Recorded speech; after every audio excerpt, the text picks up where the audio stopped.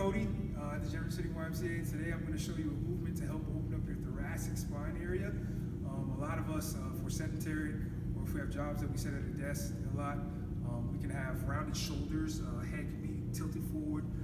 So this is a movement that's going to help open that up a little bit. All right, so quadruped rotation. All right, so we're going to be in a quadruped position, meaning that we're going to be in a 4-point position, having our hands placed underneath our shoulders, all right, and then our knees underneath our hips, all right, so everything in a straight line here, all right. Then I'm going to start out on my right side. I'm going to place my right hand behind my head, all right, and I want to keep this opposite arm locked out, all right. So I'm going to make sure that my elbow and eye are all in a straight line, all right, and I'm going to rotate towards that elbow, all right, keeping this arm locked out, all right, and not swaying or leaning in any sort of my hip area, all right.